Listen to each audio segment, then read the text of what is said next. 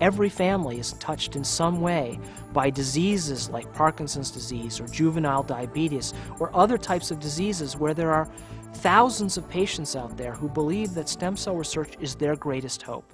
My father was diagnosed with multiple sclerosis in 1980. Yeah. And at that time, it was difficult even to diagnose. Loss of coordination, great deal of difficulty walking, breathing problems, and now he doesn't have the ability to eat. He's incontinent. He recognizes us, but he's not able to really know where we are. Or, you can't really have a conversation with him anymore. I don't think he can make it much longer, and it's been very difficult because there's been nothing that has really been available to offer him.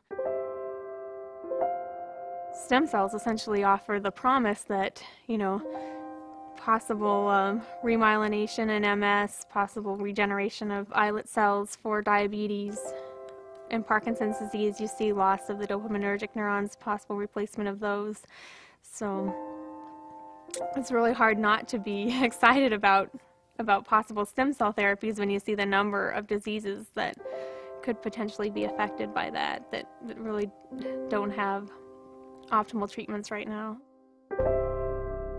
And what everybody in the business of medical research is doing every day is just desperately hoping that something that they do will save lives, improve lives, or end suffering.